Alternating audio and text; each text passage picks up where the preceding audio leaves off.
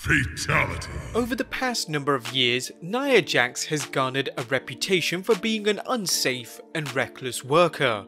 Fans often cite her as the single most reckless wrestler in the entire company, and a history of injuring talent certainly backs this up. Despite this established problem, WWE continued to feature Nia in a prominent role with seemingly no lasting consequences or punishment for her actions or fan resentment towards her. With that being said, join us now as Wrestlelamia discusses the WWE and their Nia Jax problem. Be sure to subscribe and hit that notification bell for daily wrestling videos.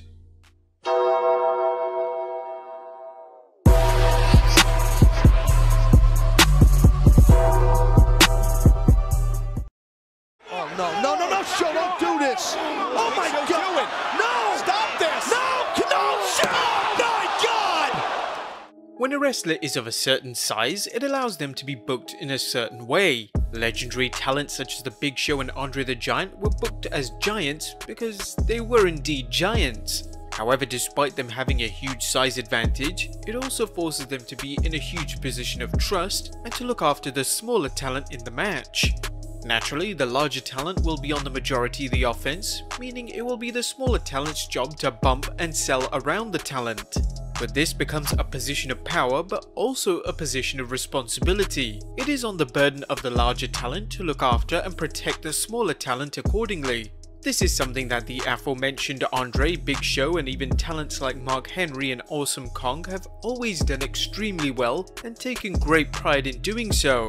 Nia Jax would sign for WWE in 2014 as part of a developmental deal. Her prior work was that of a plus-size model, but she had always been a fan of WWE and it existed in her blood. Nia, of course, is the cousin of one of the greatest WWE talents of all time, The Rock. With this relation certainly comes a degree of expectation. Naturally, people would expect a relative of The Rock to be prominently featured rather quickly, maybe even before they're even ready in some areas, as the name alone comes with a certain degree of advantage. Notwithstanding this, Nia would make her NXT debut in 2015 and would have a remotely decent run on the yellow and black brand. It's worth noting here there really isn't a documented history of Nia being reckless in NXT. For the most part, she was professional and careful during this time period and even had solid to excellent matches with the likes of Bayley and Asuka.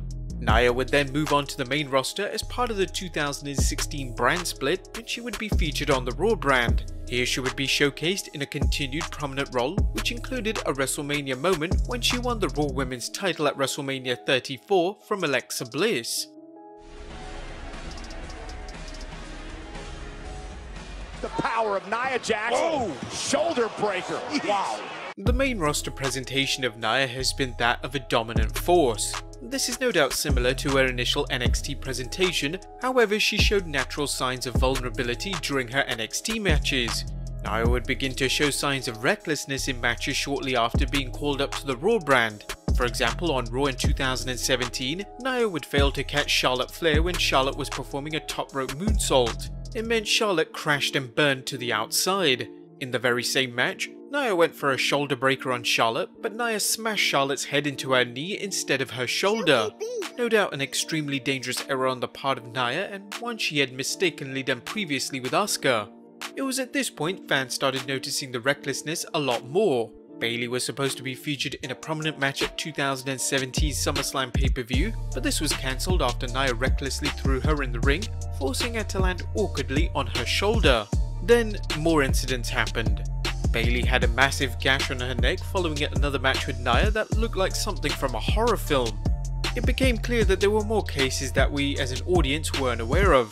In 2018, Ember Moon teamed with Ronda Rousey against Nia and Tamina on Raw. Ember's boyfriend Matthew Palmer tweeted out, "Hope this unsafe moron doesn't hurt my wife again," as Nia and Ember were wrestling in the tag match.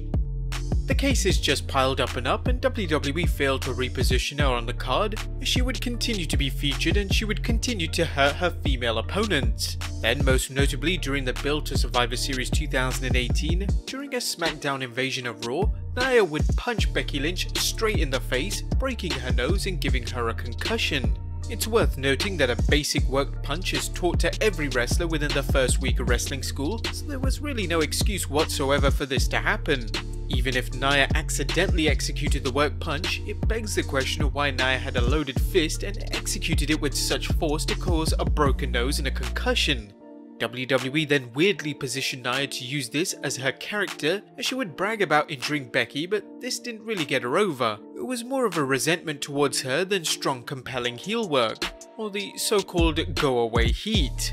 This injury also caused Becky to be taken out of the biggest match of her career against Ronda at Survivor Series just from basic recklessness.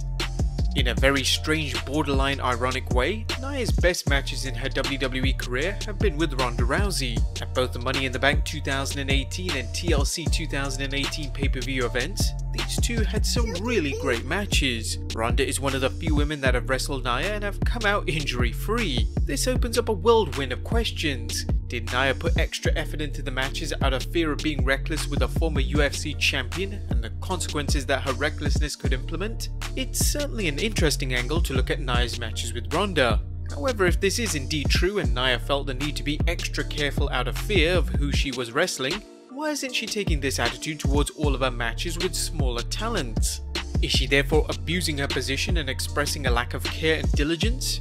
As mentioned previously, it's her job as a larger talent to make sure the smaller talent is safe at all times during every bump that they have to take. But now here's where things become problematic. We have established that Nia has a long history of being reckless and injuring fellow talents, therefore this surely doesn't put her in a position to criticize the recklessness of other wrestlers, does it?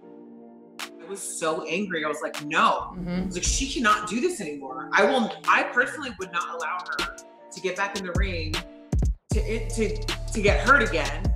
Well, in a public video chat on 8th April that featured the likes of Paige, Renee Young, Natalya, the Iconics, and Nia herself, Nia declared that she previously went to WWE management to complain about a certain female wrestler being reckless in the ring and injuring her friend Alexa Bliss.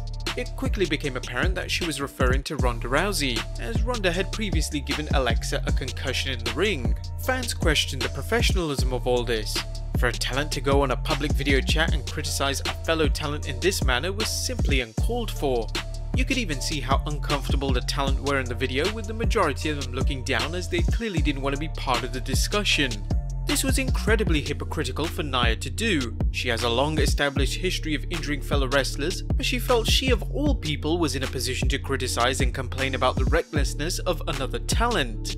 It really doesn't make sense as to what's going on in her head. To make things worse, on the next edition of Monday Night Raw that Nia competed on, Nia would recklessly execute a buckle bomb on Kairi Sane that featured a horrible landing that looked like it knocked Kairi out. It even came with an audible scream.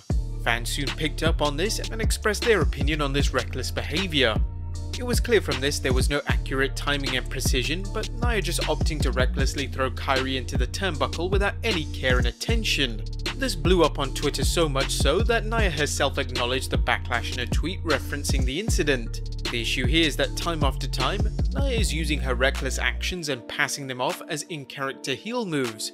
Her character has become one that is a liability and one that fans dread to see. This dread not coming from compelling effective heel work, moreover a desire not to see talents get injured. This is a rare situation and one that's never been seen before.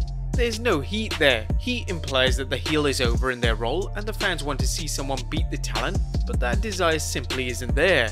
We believe if WWE was to book Becky Lynch versus Nia in a featured match, fans would simply not want to see it out of fear that Nia would recklessly injure one of the most popular female wrestlers in the company, which is in an awful position to be in as a talent. Now, we've established that Nia is a dangerous talent and is someone that arguably shouldn't be wrestling. But what do WWE do with her? Is it the simple solution to send her back to WWE development to sort out these issues? Potentially, as talents such as The Big Show and Mark Henry have previously thrived by spending some time in development, but would it really help? The issue isn't directly her in-ring work, it's the careless attitude she's taking in her in-ring work that's the problem. Well, can this be fixed? From WWE's perspective, they may not want to damage the healthy relationship with The Rock, and Nia being pushed down the card or even sent back to developmental could impact this. However, The Rock is extremely self-aware, so we're not sure that if Nia was punished in any way for being reckless and injuring her co-workers, that The Rock himself would have a problem with this approach. After all, she has said in the past that she wanted to stand on her own 2 feet, so no special treatment should be offered in relation to this. bottom line is Nia Jax is her own enemy, and there's no obvious intent to hurt, but a simple apology has escaped her. She believes in her own hype and character, thus making the situation far worse than it is. The one thing that is clear is that she has to stop. One of these days, someone is going to get seriously hurt in the ring with Nia, and then consequences will follow. That being, the damage could have been avoided a long time ago if WWE actioned appropriately. But what do you guys think of Nia Jax and her recklessness? What could be done? Let us know in the comments down below, subscribe if you haven't already, follow us on Instagram and Twitter, and I'll see you next time with some more wrestling content.